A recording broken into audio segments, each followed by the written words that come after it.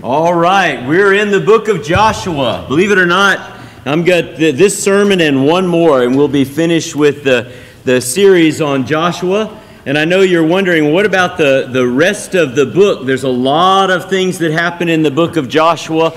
Lots of land that gets taken, lots more battles to be fought.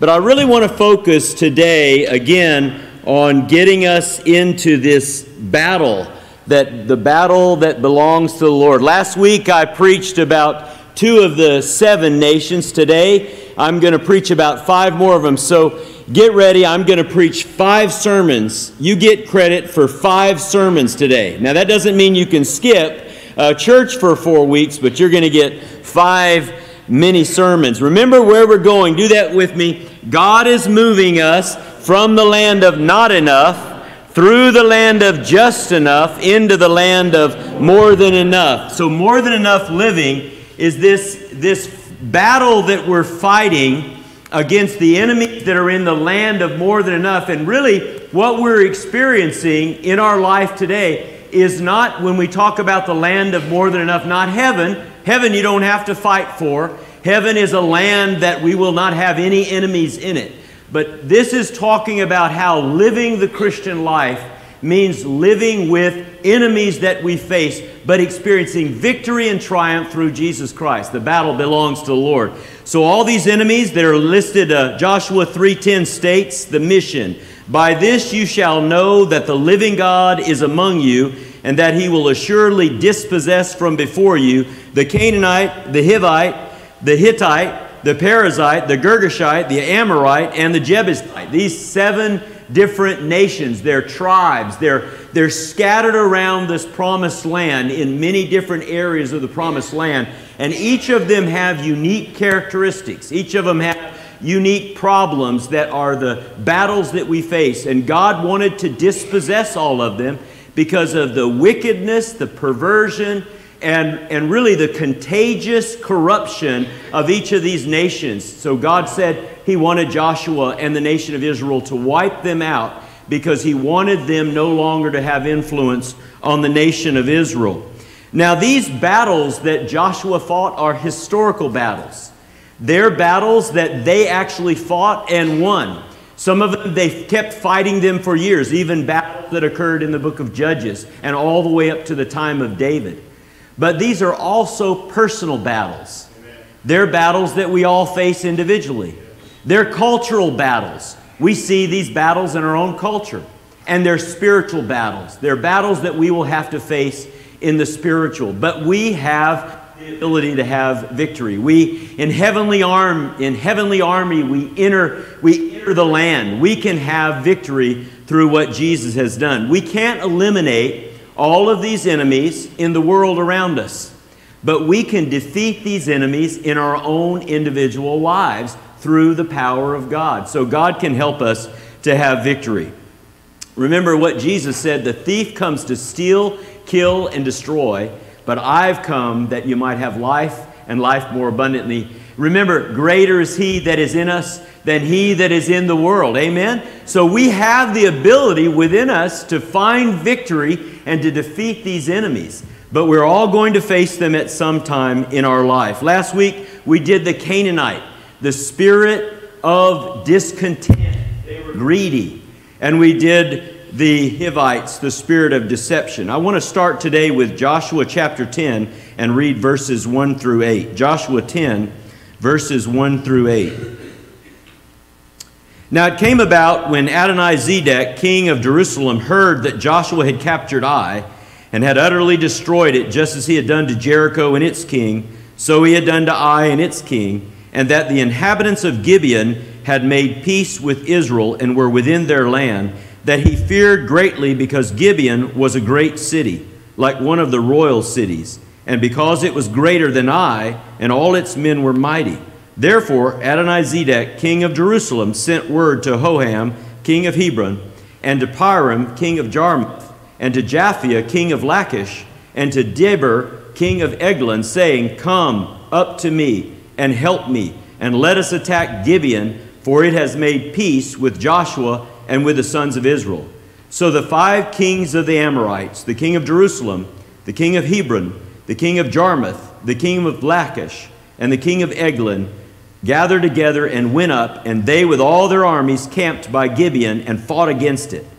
Then the men of Gibeon sent word to Joshua to the camp at Gilgal, saying, "Do not abandon your servants. Come up to us quickly and save us and help us. For all the kings of the Amorites that live in the hill country have assembled against us." So Joshua went up with Gilgal, he and all the people of war with him, and all the valiant warriors. The Lord said to Joshua, "Do not fear them, for I have given them into your hands. Not one of them shall stand before you." The Amorites represent the spirit of defiance, pride, and rebellion. The Hebrew meaning of the word Ammonite is mountaineer. They were proud, boastful, arrogant. They thought they were invincible. They thought they could defeat everyone. They were the ones who, it says in Joshua 10:8, that God said to them, "Don't fear them. Don't be afraid of them, because they're not as powerful as they think they are."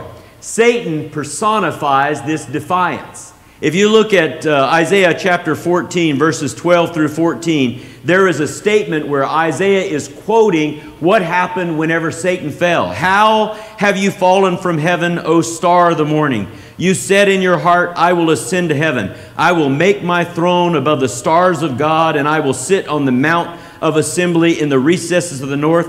I will ascend above the heights of the clouds. I will make myself like the Most High God."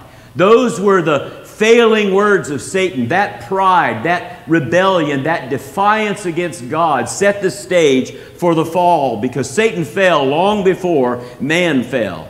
And so that defiant spirit has been alive and well on our planet ever since then. Think about Alexander the Great, who wanted to rule the world. He wept because there were no more worlds to conquer. And then think about people like Charlemagne and Genghis Khan and Nero and Julius Caesar, and also Napoleon Bonaparte and Hitler, of course. These were great men who all they wanted to do was defy everyone and rule the world. I think in some ways we have some guys that are really on that same program. I think Putin, for a lot of reasons, and Xi would like to rule the world. If we weren't in the way, they probably would try to rule the world. But that defiant spirit, that desire to rule the world, that pride spirit is even alive and well, even in a small child. Now, this will surprise you, but I know a lot of people don't believe in sin nature. But the truth is, you can see sin nature in a little child. You know, the truth is, you don't have to teach a little child to be bad. They're bad naturally. You have to teach them to be good. And it's hard because they're defiant. Think of the word sin. The middle letter in the word sin is I. And that's what we start out. When we start out, I want food. I want my diaper changed. I want to be picked up. I don't want to go to bed. We constantly start out with this I pride. It's a part of who we are in our innermost being. So pride is something that all of us have to conquer in our life. It's an enemy that we face, and it even happens in the church. We have people that stand up and are prideful in the church. Now, this is something that can be defeated. The Bible teaches us in James chapter 4, 6 through 8, God is opposed to the proud, but gives grace to the humble. Submit therefore to God, resist the devil, and he will flee from you. That's a stunning phrase in there. God is opposed to the proud. God is on the other side of the team that's proud. But I love this part where it says, if you acknowledge God and resist the devil, he'll flee from you. I heard about a little girl. She said, if the devil ever comes knocking at my door, I'm going to say, Jesus, you get the door. I'm not getting that door. And I want you to tell him to get out of here. But anyway, you know, the idea is we should be those who say, I want the devil to flee from me. Instead of me running from the devil, if I acknowledge God and submit and resist the devil, then the devil flees from me instead of me having to flee from the devil. Pride is something that we all have to flee from. Don't be defiant. Don't be proud. Don't be an Amorite. Then let me take you to the Hittites, defeating the Hittites, the spirit of destruction, fear, and terrorism. The Hittites were a fierce nation with great, great victories. They lived in the hill country, and they would come out of the hills roaring and screaming and hollering. They would instill fear in the lives. Their whole battle plan was make them afraid so that they will submit to our authority and our power. And that's exactly, they used fear as a weapon. And we have people today. We see that today in some of the fears that people face. Fear is the devil's faith. Whenever we're afraid of something, we're more afraid, or we trust more in the devil's faith, which is fear, than we do in the faith that God gives us to stand up to those different things that we might be afraid of. This spirit of fear dominates our world today. Think about how often fear drives so many things. War, terrorism. We're afraid of rising immigration issues and homelessness issues. We're afraid of politics. We're afraid of, some people are afraid of climate change. I don't want to say a lot about climate change, but the climate does change. I live in Norfolk. It changes all the time. But there is going to be global climate change. The Bible does say that the whole world is going to burn up. We sang that in a song. The whole world is going to get burned up. Climate change is going to occur. But it isn't because you're driving your car. It's going to change because God is going to come back and He's going to destroy this and He's going to make a new heaven and a new earth. Well, that's a whole nother sermon. But people are afraid of so many things. Fear actually sells. Think about all the stuff that we buy because of fear. We put seat belts in our cars and airbags in our cars. We get smoke alarms in our house, and we get alarms for theft alarms in our houses. People wear bulletproof vests, and they get bulletproof glass on their houses or their cars. We live with all kinds of fear. Now, I'm not saying you shouldn't use safety devices. I'm not saying don't use safety devices. But don't live in fear, because fear it's almost the opposite of living in faith. Don't live in fear, live in faith. And what does the Bible say about fear? In 1 John 4:18, there is no fear in love, but perfect love casts out fear. Perfect love. The word perfect is teleos. It means love that has reached its full perfection. It's when your love has become completely mature. Whenever you've so fallen in love with God, when you get that much love in your heart, all of a sudden things change in your life. There's less that you're afraid of. See, I think a lot of people are just not completely sure in their relationship with God. They don't have that deep love that they could have. When they do have that deep love, suddenly they realize the things that are happening around me, those must be things that God is allowing, because I know that God loves me. Amen. I always say whenever bad things happen to me, I know that God loves me. It's not because God is mad at me or doesn't love me. I believe whenever bad things happen to me, God is either protecting me from something worse, preparing me for something greater, or He's pulling me closer to Him. And sometimes He's doing all three of those at the same time. And I believe that you can overcome fear by putting your faith and trust in Jesus. There's another verse, 1 Peter 5:7 says, cast all your cares upon Him because He cares for you. And you think about what your cares are, the things that you worry about, the things that concern you, the stresses that you have. Cast all those cares upon Him. The word cast is the word hurl with abandon. It means to throw it so that you're not trying to retrieve it back. It's not like casting with a fishing reel where you cast it out there and you reel it back in. But that's what most people do. Most people take their fears and they throw them to the Lord, and then they say, Lord, look at this problem that I've got. And then instead of casting it to God, they take that fear and they fold it back up in their pocket, and they go on with life, and then they pull it back out again. They go, look at this look at this concern, this fear I've got. And what God has asked us to do is cast those cares upon. She really does need to repent. But she's afraid of heights. She's afraid of water. She's afraid of drowning, lots of things. And so the kids said, oh, Mama, you got to get on the log ride with us. And she's like, that's like all of the fears, right? She's like, I'm not going to get on the log ride. And so finally they talked to her. And so she gets on the log ride, and all of a sudden it begins to wiggle before it took off. And all of a sudden she remembered what our mother had taught us. And she said, what time I'm afraid I will trust in thee. And the thing began to wiggle some more. What time I'm afraid I will trust in thee. And then it went down a couple of places in the river that the log is on. What time I'm afraid I will trust in thee. She said, as the ride went faster, she was faster. What time I'm afraid I will trust in thee. What time I'm afraid I will trust in thee. She said, when the thing went down that long rap, where it splashes at the end, she said, I was almost shouting, what time I'm afraid I will trust in thee. When she was telling me the story, she looked at me and she said, you know what? That really works. But listen, I believe that this is something that you don't have to live with as a Christian. The whole world may be afraid. We have nothing to fear. Listen, we have won. We have the victory. We have already won. Greater is He that is in me than he that is in the Lord, and he that is in the world. We have won. We have victory, and you don't have to experience fear. You don't have to fear the Hittites. And then let me give you the third one, defeating the Girgashites. This is the spirit of duplicity and compromise. You know what duplicity is. It's being two-faced. The Girgashites were dwelled in the clay and the marsh. The word really means clay dwellers. They didn't live in the hill country. They didn't live in the valley or near the water. They lived in between. Not much is known about them. Some people think that they migrated to the Gadarene area. Remember the Gadarene demoniac that Jesus cast out, the one who said, I am legion, for I am many, and Jesus cast that demon out. And He cast the demons out into a herd of pigs. Now get this, the Gadarene area, these people were pig farmers in a land where pork is forbidden. Talk about duplicity.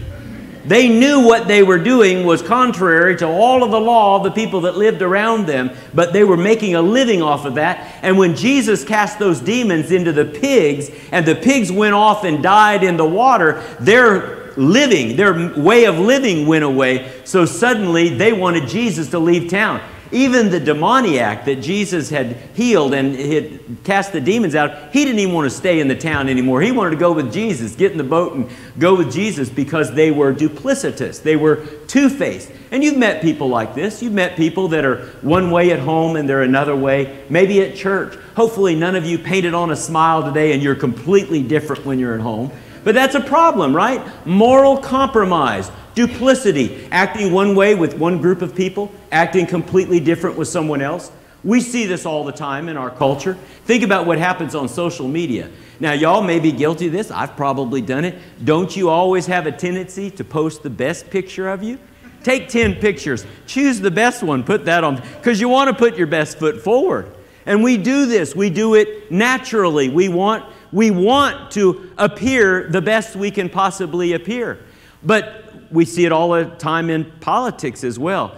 Even sometimes a good person goes into office and they're good and righteous, and all of a sudden they get in there to the State House or they get in there to Washington, and suddenly everything changes. Instead of being this person with these strong moral standards, they begin to be the person who says, I got to do what it takes to get the votes.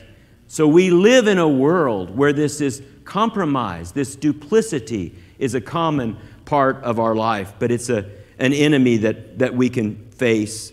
Romans 12:2, Paul says, be not conformed to this world, but be transformed by the renewing of your mind, that you may prove what is that good and perfect and acceptable will of God. He's basically saying, don't be poured into the world's mold. Don't be pressed down in the world's mold. That word is a schema. It means the outward appearance. Don't be poured down into the outward appearance of the world, but instead be transformed by the renewing of your mind. Let what is happening on the inside show forth on the outside. Let your life so reflect what has happened on the inside that what is going on the inside will become obvious on the outside. That's the transforming work that happens when our mind is renewed. And we need to have a look to us that the world can see us and say, there's something different about you. We're to be the salt of the earth and the light of the world. Salt is a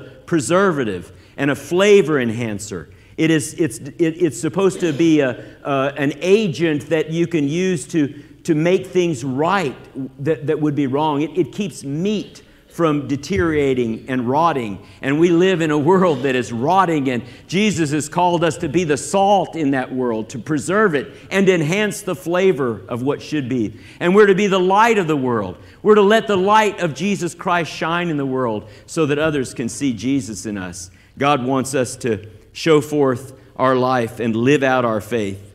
Colossians 4:5 says, conduct yourselves with wisdom toward outsiders, making the most of every opportunity. We're to live our life in a way that others can look at us and see Jesus in us and not live a two-faced, duplicitous life. I remember I was checking into Marine Aircraft Group 11. It's an aviation unit in the Marine Corps in San Diego. The first day I checked in, they said, chaps, everybody who checks in brand new has to give a urine sample to test for drugs. And I said, okay. So I went down to the office where you do that, and I met all those people for the first time. Hey, I'm your new chaplain. I greeted everybody, and I happily provided my sample. You know, Bible says God loves a cheerful giver, a hilarious giver. So I was very cheerful. 1 week later, they called me up. They said, this is a random kind of a sample thing, but your name came up again. You have to give another sample. 1 week later. So I go, and I thought to myself, well, surely if I tested, anyway. So I go and gave very happily, went in, greeted the guys. Hey, everybody, hey, it's your chaplain. Hey, great, I get to visit with you guys again. Happily gave a second sample. 1 week later, believe it or not, third week, exactly the same thing. Chaps, I know you're not going to believe this, but your name came up again. So I gave my sample the third time. No kidding. 4 weeks in a row, the fourth week, they said, chaplain, I don't know what's wrong with our system, but your name came up again. And I went in there very happily, and I said, listen, I know y'all see me walking around all the time, and I'm smiling, and I'm laughing, and I'm in good spirits, even when I have to give a urine sample. It's not drugs, it's Jesus. And that was the last time I had to give a sample. For the next 2.5 years, they said, don't bother. It's Jesus. Oh, listen, don't live a life of duplicity. And then let me take you to the parasites, the spirit of depravity and immorality. So the Hebrew word for parasite means open and unwalled. They were a nomadic tribe that wandered rather than dwelling in cities and building walls around the areas where they lived. Their religion was based strictly on fertility worship. So they had all sorts of sexual sin involved in their life. It was a common occurrence among the parasites. This depravity and immorality is widespread in our country today, in our world. I read an article that said 30% of the internet is now pornography, completely pornography. So bad that you have to be careful what you write in your Google searches, or you might come up with something that's pornographic. Our TVs, our movies, even print media is filled with pornography. Immorality is widespread. The spirit of depravity is widespread in our world. And I'll tell you what I think about Drag Queen Story Hour. It is the spirit of depravity. Amen? I mean, it is amazing that we have a world in which it is impossible to think about so much. There's so much going on that is involved in this pornography. In fact, sex sells. We still use it for all sorts of products that we sell. It's become very, very widespread. And sex is so much a part of our life that it's become a societal and a health crisis. An explosion of STDs racks our world. Even sexually transmitted diseases that lead to death. The AIDS crisis is still with us. We don't hear about it as much. Mostly it's because there's drugs that can keep people alive, but people are still getting AIDS. It's still a terrible, terrible disease that's pervasive. In fact, the spirit of depravity is so powerful today in our world that the #1 political issue of our day for more than 50% of our population is the right to abortion, the right to kill babies. I mean, think about the level of depravity. The Bible says that God gave them over, in Romans 1, gave them over to impurity. God gave them over to immorality, and God gave them over to insanity. He gave them over to a depraved mind. How much more depraved would you have to be than to see people that are celebrating the right to kill babies. I mean, let's be honest. That's what we're talking about. We live in a world where it's very, very common for people to shout for their right to kill babies, the right to abortion. And I know that that's a political issue, but it's a moral issue more than ever. It is saying that it's okay to kill babies in the womb. Here's what I believe it is. I believe it's a spiritual issue. I believe Satan really wants to kill as many image bearers as possible, because we're all made in the image of God, and Satan would like to completely eliminate every image bearer. And Satan is also attacking our homes, the place where image bearers are nurtured, the place where image bearers begin to know about God, and that is being attacked as well. So we live in a world of spiritual depravity and sexual depravity. Defeating this enemy, you know, the Bible's word on this is flee immorality. 1 Corinthians 6:18, Paul said, flee immorality. Every other sin that a man commits is outside the body, but the immoral man sins against his own body. You know, theologians are divided over what Paul means by sinning against your own body. It's not used anywhere else in the Bible. It's a very unusual phrase. But he goes on to talk about how our body is the temple of the Holy Spirit. And he says that we have been bought with a price, so therefore glorify God in your body. So the best we can understand that verse, that a person who sins in the immoral sense, sins against their own body, is that it is as if when a person commits immorality, that because the body is the temple of the Holy Spirit, that we have somehow united the presence of God, who is in the body, the temple of the Holy Spirit. We have united Him in this act of sin in a very unique way. It's a tragic thing. And I will say that Christians experience immorality. This is a problem for Christians. But it is a problem that can be solved. It is a sin that can be confessed and forgiven. It's a sin that can be cleansed from the life of a Christian, just like it can be cleansed from the life of an unbeliever before they come to Christ. So flee immorality. Whenever Joseph was faced with Potiphar's wife and she seduced him to try to give him, you know, he could have easily gotten away with that. But he fled. In fact, he fled with her holding his clothes in his hand. He fled immorality. The thing about immorality is you can't give it a single moment. You can't allow the thought to come at all. You've heard that old line, sow a thought, reap an act. Sow an act, reap a habit. Sow a habit, reap a character. Sow a character, reap a destiny. It all begins with a thought. Romans 8:6 says, the mind set on the flesh is death, but the mind set on the Spirit is life and peace. You have to get your mind on the right things. You have to take captive those thoughts before they have a tendency to grow. My dad used to always say, you can't stop the birds from flying around above your head, but you can keep them from building a nest in your hair. And the same thing is true of thoughts. You can't keep thoughts from swirling around above your head, but you can keep them from building a nest in your mind. And that's really what we have to do to defeat this enemy, especially in our own lives. And then let me give you the last one, defeating the Jebusites, the spirit of discouragement and depression. The literal meaning of Jebusite is trodden down. The Jebusite lived in Jerusalem, which was not taken until the time of David, and it required no armies. There were no major battles. It was just a crumbling of the Jebusites under the authority of David. Some people say because of their discouragement, they just gave up. They gave away their land and what they held. This discouragement and depression is a global problem. I read that 18 million adults in any given year are suffering from depression, and it is the leading cause of disability for ages 15 to 44, and it's the primary reason for suicide. We have in America today 41,000 suicides per year.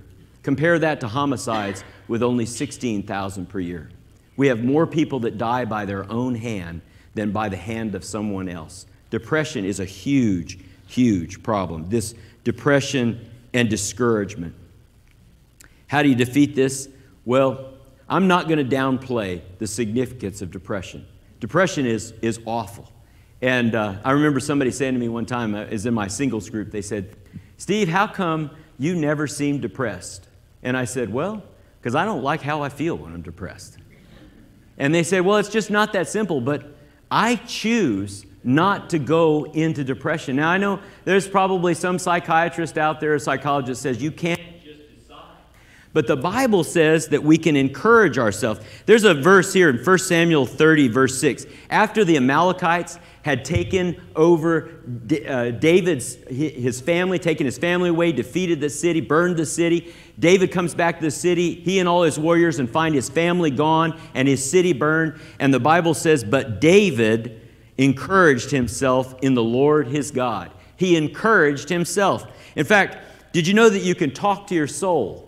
Psalm 42:5 says, why are you in despair, O my soul? And why have you become disturbed within me? He's talking to his own soul. Why have you become despair? Why have you become this way in your own soul? Hope in God, for I shall again praise him for the help of his presence. You can encourage your soul. David overcame that depression, that source of downgrading, downtrodden, by encouraging himself. He chose to say, I am not going to live with discouragement. I believe you can do that. I believe as a Christian. I'm not convinced people that don't know Christ can experience that level of encouragement. I don't know if a non-believer can just encourage themselves, but I know that a believer can if you put your faith and trust in Jesus, because greater is he that is in me than he that is in the world. We live in a world that's filled with this kind of discouragement and despair, but I believe as a Christian, you can overpower it. You can be more powerful than it. I'm going to close with this. There's a story, you've probably heard this story already, but there was a farmer who had a mule who stumbled into an old abandoned well and fell all the way to the bottom of this well. The mule's down in the bottom of the well, so deep the mule couldn't get out. He called around some of the experts in the area, and every one of them looked down. They said, there's no equipment. There's nothing we can do for this mule. The only thing you can do for this mule that is humane is get a bunch of guys with shovels and get a bunch of dirt and fill in the well and put the mule out of its misery by letting the mule die. So this old mule down in the bottom of the well, and I could just hear the mule, eeyaw, eeyaw, eeyaw. And the guys gathered with their shovels and they began to shovel the dirt into the hole. And as they began to shovel the dirt into the hole, I think that old mule all of a sudden got very, very smart. And that mule said, you know what, if I just stay right here, I'm going to be covered with dirt and I'm going to die in the bottom of this hole. So that mule, whenever the dirt began to fall, that mule began to shake off that dirt and step up. Each time another pile of dirt came up, the mule shook off the dirt and stepped up. It continued, they continued to shovel dirt. The mule kept shaking it off and stepping up, shaking it off and stepping up, until eventually that mule stepped right up out of that hole, because it shook it off and stepped up. And that's what we have to do. Sometimes all you can do is say, okay, everybody keeps piling on stuff that's going to bury me ultimately, but I'm going to shake it off and I'm going to step up. I'm shaking it off and step it up. And I hope that's what you will do as a Christian. You can have the power over discouragement and depression. And listen, as I was preparing this sermon, I was thinking about you all. And I was thinking, I wonder if there's anybody in this congregation has any problems with depression and discouragement. I bet you there's somebody here who does. I wonder if there's anybody here who ever faces fear. I bet you there's somebody here who does face fear. I wonder if there's anybody here who faces any of these other issues that I face. I bet you that somebody's here. Somebody is involved in this. And I believe that you can have the victory. The battle belongs to the Lord. You can't defeat these enemies in all the rest of the world, but you can defeat these enemies in your own life through God's help. You can do this. You can have victory through Jesus. Would you pray with me? Father, we just pray that as we close this service, Lord, we pray for those who need to hear this word, that today is a day they need to step up and say, I'm not going to be defeated. I'm going to be victorious through what Jesus has done in my life. God, I pray that this would be a transforming experience in the life of believers today. And Lord, I pray for those who are here today who maybe have never trusted in you as Lord and Savior. They've never experienced victory because they've lived without the power of Jesus Christ in their life. Lord, I pray that today would be a day they could say yes to you and give their heart and life to you. We pray this in Jesus' name. Amen.